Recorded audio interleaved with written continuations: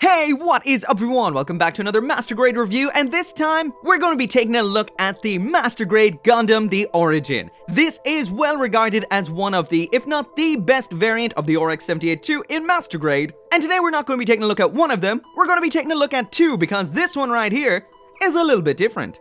This one right here is what's known as an in-store lottery prize, aka Ichiban Kuji. So basically you just buy a ticket and you'll win one of a whole multitude of prizes. This one right here, as you can see, is the A prize. So this is the second best one you can get. And of course, it's the Master Grade 1100 RX-78-02 Gundam The Origin Solid Clear Standard. So for as what the Solid Clear Standard means is, well, the chest as well as other sections are what's known as solid clear. So it's clear with some color. And the standard parts are all the white sections on this, which are in a standard white plastic, but it is a brilliant white.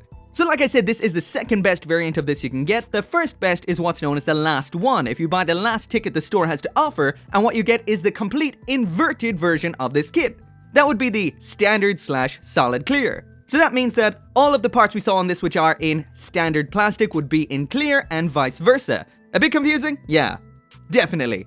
But as usual, when it comes to hard to get gunpla, including Premium Bandai as well as these Ichiban Kuji prizes, this video right here would not be possible without those absolutely fantastic people over at Bai. So if you're looking for something like this yourself, I'll put the links down there in the description to buy one of your own. This time, not through Amazon, I actually bought it through Rakuten, but here we go. So right there is what both variants of the kits look like out of the box and snap together. So first off, I will mention that the one here on the left is the standard full release version. This is one magnificent kit right here. This has been given a little bit of extra effort, well, a long time ago, and that would be a little bit of panel lining here and there, nothing too extreme. On the right then is the Ichiban Kuji version, that is the solid clear standard version, and there's nothing standard about the standard aspects about this kit. I will mention I did no extra effort on this kit. This is what it looks like out of the box snapped together with just some stickers on the eyes, I think, but I'll take a look at the stickers in a minute. But yeah, like I said, there is nothing standard about the standard aspects of that Ichiban Kuji version because it is in a brilliant white, whereas the standard full release version of the Origin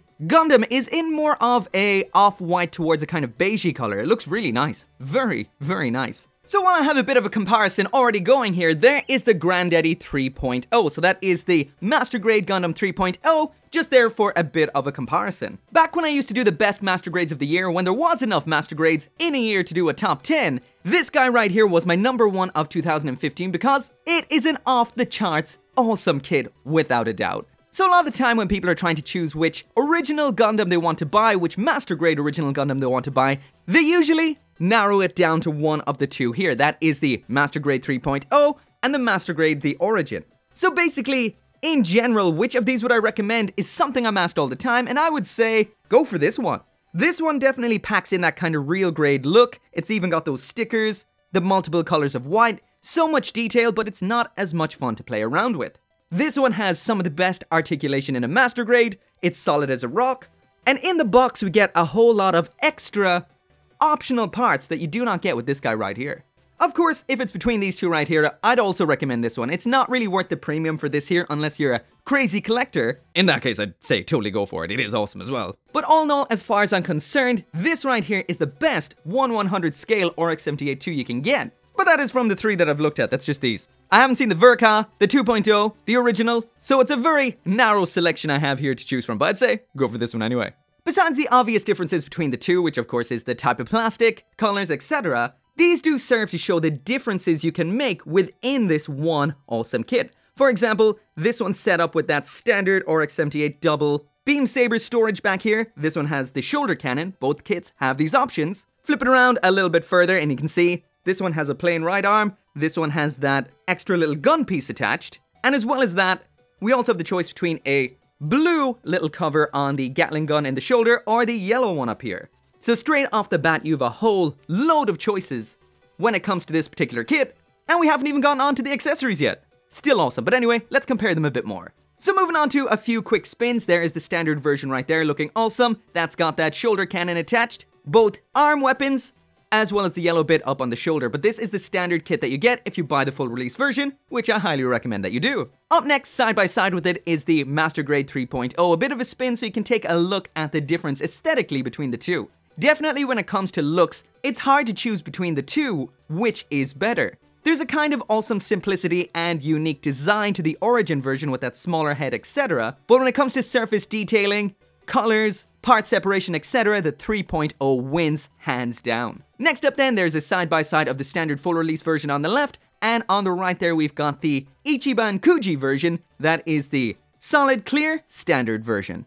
Both of these are absolutely awesome for two completely different reasons, and at the end of the day it will come down to your personal taste. Also, before I finish talking about this thing's looks, there it is once again beside the Master Grade 3.0, and I will mention they both have the same hands, which look a little bit oversized because these were originally for the new Gundam, which is a much bigger bot, as you can see right there. So these hands do look a little bit out of proportion with these kits, in my opinion. Also, it is worth noting that this right here still classes as a 2.0. It's written on the front of this box, which is interesting. It also does use some parts from the 2.0 in its build. Not a lot, but there is one runner in there. I think it's just for the arms.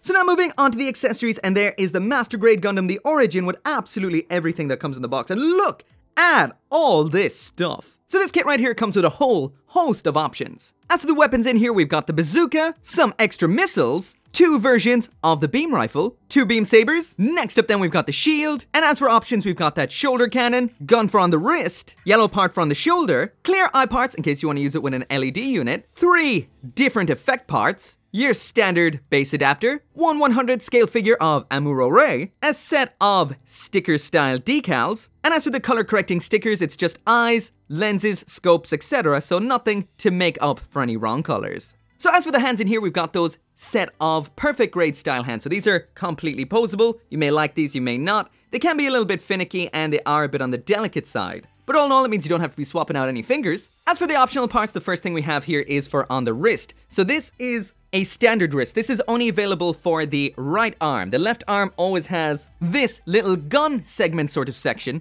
So if you want, that section can just be removed like so. And then we can attach on this little piece like this. And that way, we can have 2 of them. The next optional part, of course, is for up here on this little Gatling gun section. This opens up. The Gatling gun is in there.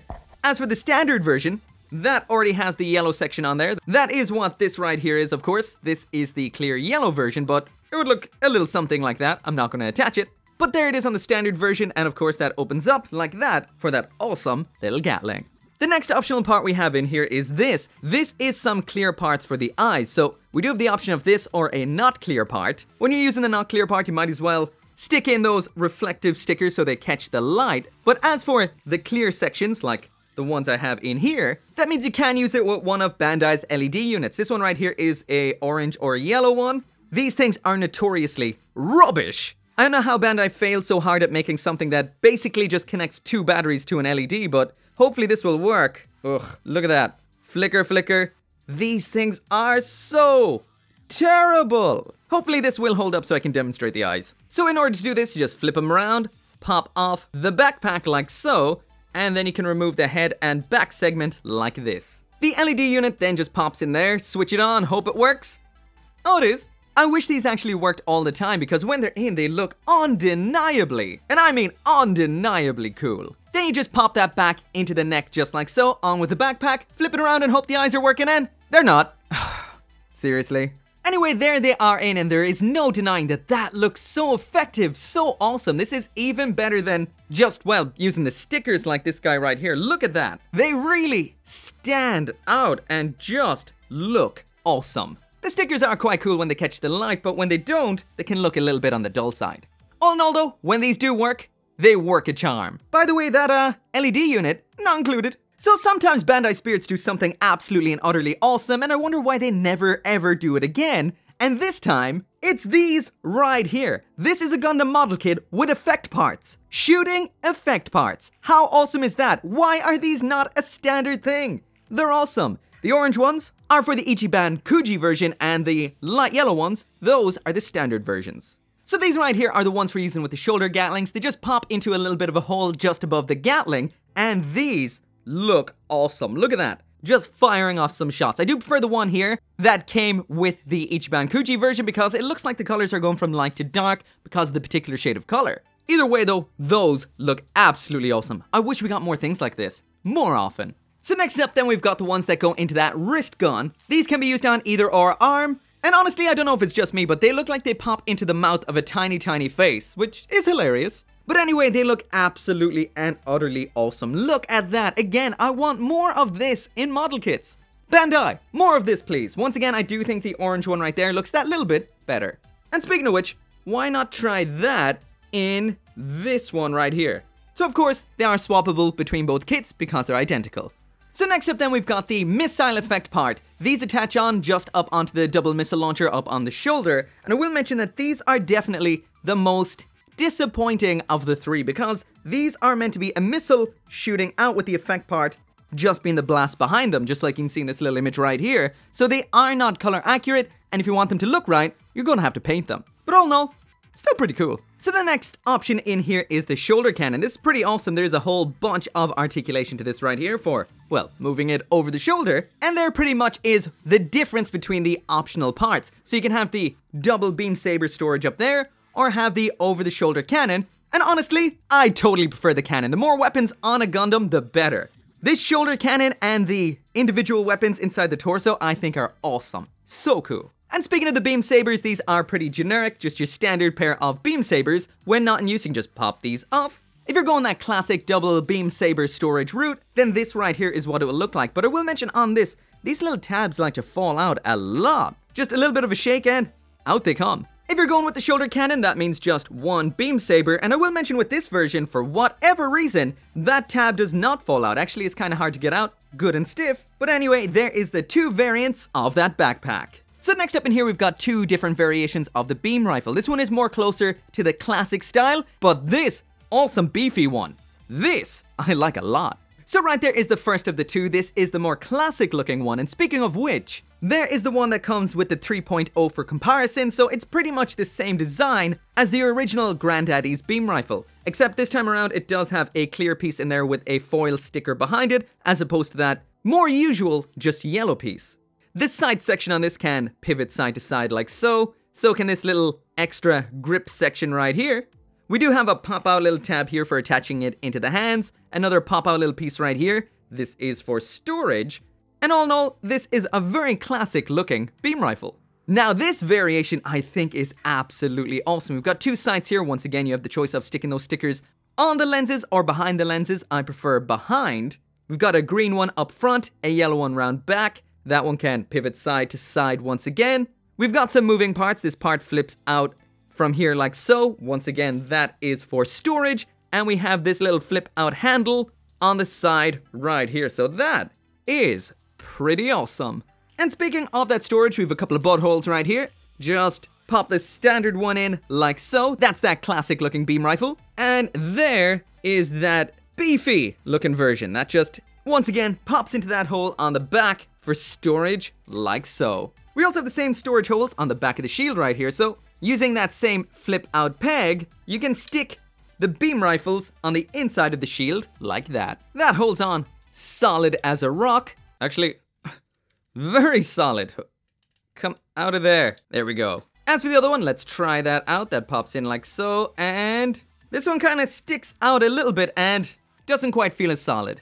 Speaking of the shields, there's the standard one there on the left. There is the Ichiban Kuji version on the right. So this features a lot of clear parts in the front. That's the red and the yellow. Flipping around back on these guys, we've got that little opening section there so you can look out. This little attachment point can pivot around like so you can put it on either or arm. This little handle section can move up and down. As for the attachment, this can be attached either around this way for storage on the back of the arm like so, or it can be pulled off and attached on like so for, well, holding it like it's on the front of the box, which to me looks like it's upside down, but I guess that's also an option. The shield attaches on in the usual way, that is onto the peg hole in the back of the arm, and just attaches on nice and securely like so. You can attach this into the hand as well if you want, but it's good and solid on there anyway. Next up in here then, we've got the bazooka. This has a whole bunch of moving parts once again. The sight on the front can move side to side like so. Once again, it is a sticker behind a clear segment. The handle can pivot like so.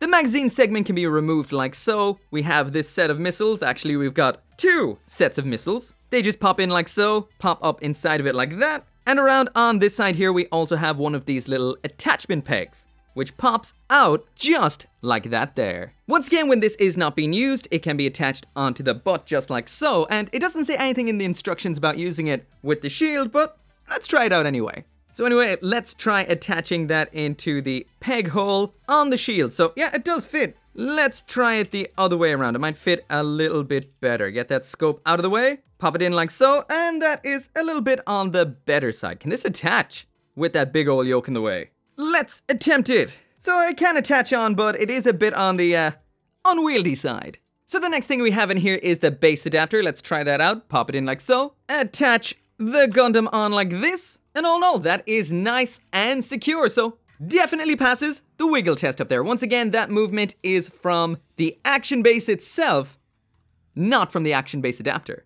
Moving now on to the last aspect of this review, and of course that is the articulation. So far so good with this kit, but it really is the articulation that makes this go from a standard master grade to one that is off the charts awesome. Here we go. I'll also mention that the eyes are still on. I'm totally surprised. I went to dinner and everything, so yeah, they're holding up. But anyway, as usual, we're going to be working from the head down. As for that giggity, it's got one. It's not crazy, but it's much better than what we saw with the Zaku's, the last couple of Zaku's we took a look at. There it is, all the way down, all the way up, pretty good.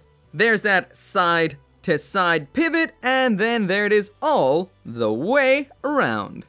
At the shoulder, this is a bit of an interesting joint. It doesn't really pop out to the front like what we usually get. This moves more out to the back, so this comes out a lot, as you can see right there. So that gives us more to the front movement like so. You can bend that nearly all the way around the chest, which is cool. As per usual, this arm can spin the full 360 degrees. We've got that rotation up top for that spin punch. That right there is the bend at the elbow. Perfect. As for the wrist here, it is a ball and socket, as you can see right here. This can also disconnect and move downwards like so. Rotate in, that's a ball joint in this little segment. And all of those fingers, of course, are individually articulated. But I'm not going to mess around with them because they're really delicate. At the chest here, we do have an opening cockpit, simple as. There is that tiny little Amuro in there. Also, as you can tell from the way he's sitting and all of that, there is no core block system in this particular Gundam. So this particular version of the Gundam, as in the one from the origin, doesn't have the core block system until it's upgraded at Jaburo. So that means, check this out. We actually have an ab crunch in this Gundam, and a fairly decent one at that. On top of that, we do have a side to side there, and all in all, this is quite the posable torso right here. Very nice. On top of that, we do have the full rotation at the waist there, so that can spin all the way around. Round back, of course. We do have that awesome shoulder cannon. This is 2 points of rotation, one here, one up here. So this is all for getting that over the shoulder, and then that can pull out and extend at that point there. Just like so. The 2 thrusters on the back, they can move up and out like so, down and up, as well as in and out ever so slightly. Moving down to the skirting armor now, these are a mix of a hinge and a ball joint, so they can drop down out of the way like that. Pull up out of the way, these are quite good. The ones on the front are exactly the same as on the back, so this is definitely a double premium butt flap back here. And as for the side skirts, they can move forward and back like so, as well as move up like that. So inside the waist here, and I will take off the leg to show this, we do have this little segment that moves forward and back like this. So this is not unlike what we've seen on the Freedom 2.0. So that means because it goes at a bit of an unnatural angle there, where it'll be rotating at strange angles, this is a little bit of a break risk. So be careful with that. That does drop down into an awkward kind of position, and we try and move it forward and back. It doesn't necessarily move forward and back anymore. It kind of goes in a inward, outward, rotatey kind of way like this. So it is easy to mistake the direction it will go and break that. So be careful. But anyway, with it at its normal point, there it is, kicking all the way up to the front, gets a little bit blocked. There it is out to the back, not too bad. As for that splits, this thing nails it completely. And how about if we drop down that joint? So then we get a completely different kick up to the front. That lets it go up a lot more. But once again, be careful with that joint. Then it rotates out to the back like so for that sort of kick out to the back. And as for the splits at this point, let's drop them both down. And now the legs can only get to that point. So this does kind of change the rotation angle as well as the kick outwards completely. Anyway, next up we've got that full spin kick up there. As for the bend at the knee, that's what we get. That is very, very nice. You do have a bit of moving knee armor there. So one more time, there it is closing up, and that is awesome. We also have that splitting thigh armor right there as well. So all in all, that is pretty awesome. Moving down to the ankle now, and this armor is just on a bit of a ball joint, so you don't really get all that much out of that. At the ankle then, there is the foot all the way up. There it is all the way down. We have a pretty fantastic side to side there, and then we have a bend at the toe as well as a bend at the heel. Lastly then, and pretty unique, that toe section there can pivot like that. But anyway, let's pop that leg off once again to check out that functional movement. So anyway, there is the movement all the way to the front before bending the toe. So there is as far forward as it can go with the toe still planted on the ground. So that should still be awesome for some crouches. As for all the way back then, still planted on the ground, that heel can go back a little bit. So that is what we get. And finally then, there is the side to side. And that is fantastic. With that bendy toe as well, we get a little bit more of an angle there. So all in all, that is pretty awesome. So all in all, there is a whole load of different variants of the Master Grade Grandaddy Gundam, so if articulation is what you're after, then you're going to be looking for the Master Grade Gundam the Origin, hands down. Articulation here is perfect. So anyway, that right there is it for the review of the Master Grade Gundam the Origin, as well as the Ichiban Kuji variant of it. All I can say about this kit is, either version, without a doubt, ticks all of the boxes. Looks, check, without a doubt. Built-in articulation, check, definitely. And as for options and accessories, this box is absolutely loaded with them. So that, without a doubt, makes this kit right here Gundarium tier. If you've ever been thinking about getting this, if you haven't yet built one, I highly recommend that you do. And if you want some kind of crazy, rare, odd variant of it, then there's no better place to look than Bai. Links down there in the description. As always, thank you so much for watching. Leave a like, it really does help out the channel. And of course, make sure to come back for more gunpla reviews. See you next time. So once again, I cannot end this video right here without thanking everyone who helps out with the channel, whether by watching the videos, hitting that like button, or by supporting me on my channel memberships like NQG420 and Craig Jerry, or over on Patreon like Kaiser721, Forged Horizons, Vex, Bullwig, and Tyler Sanders.